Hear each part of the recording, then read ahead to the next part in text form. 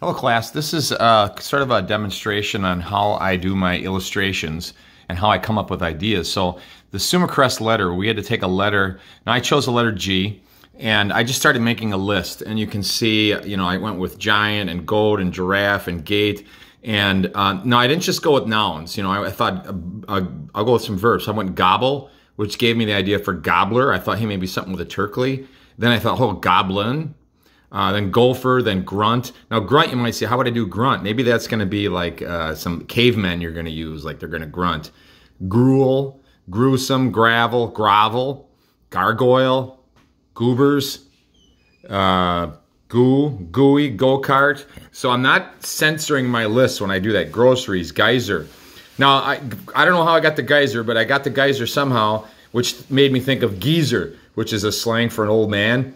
And I thought, hey, that'd be cool to use old men to make my letter.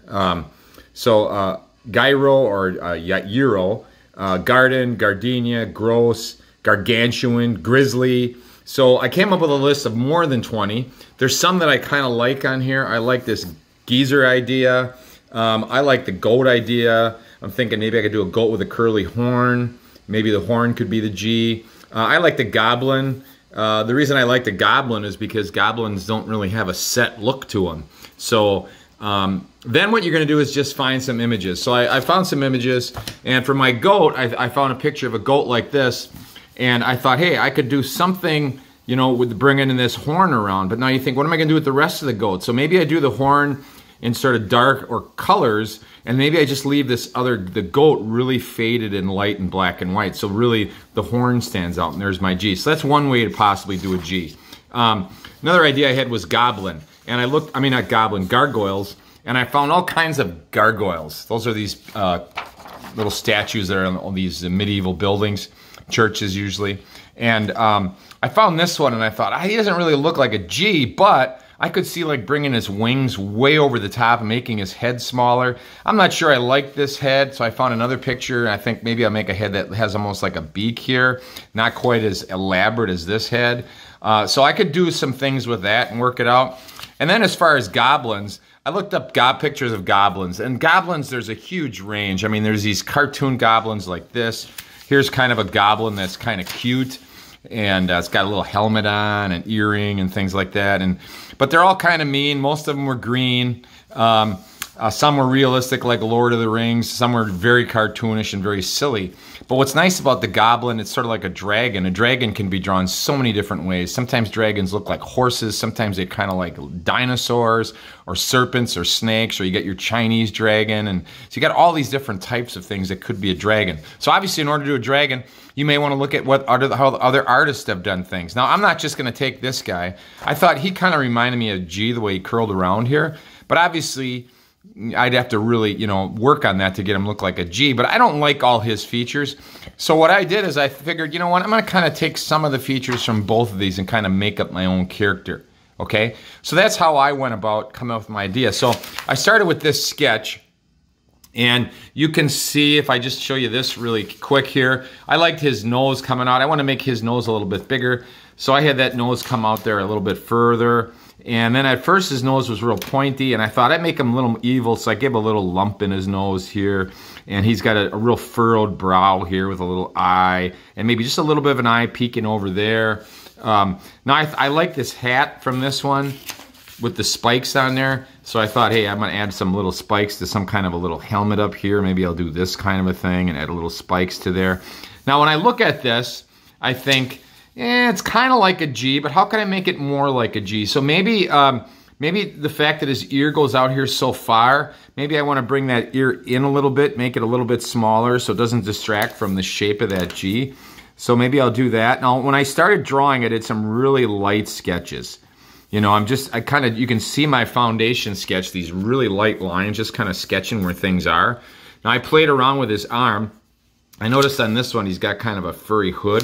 And I thought, hey, I like that hood. Not sure I want to make it furry, but it kind of separates his head from his body here. And his arm, he had a skinny little arm. I figured I gave him just a little bit of a muscle and added a little hook to the end of his arm here. So I'm really kind of making this up as I go along. And you can see when I first start, my drawing is pretty darn messy.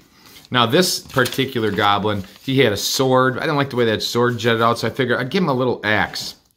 Now, I don't know, this might be the end of his coat here, and I'm kind of sweeping his leg around. Maybe that's his arm, not sure.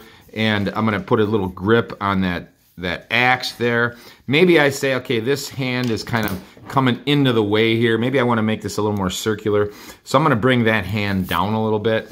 So I'm just going to do this and maybe bring that down into here so it doesn't really interrupt with this curve that's going in here.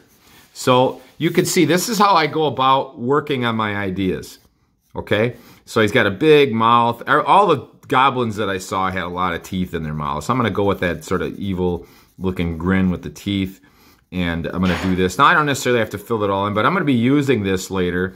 And when I get this like ready for my to work on, to get into the computer. So a couple things you can do with the computer. You can see this one, if I compare it to my hand, it's pretty small.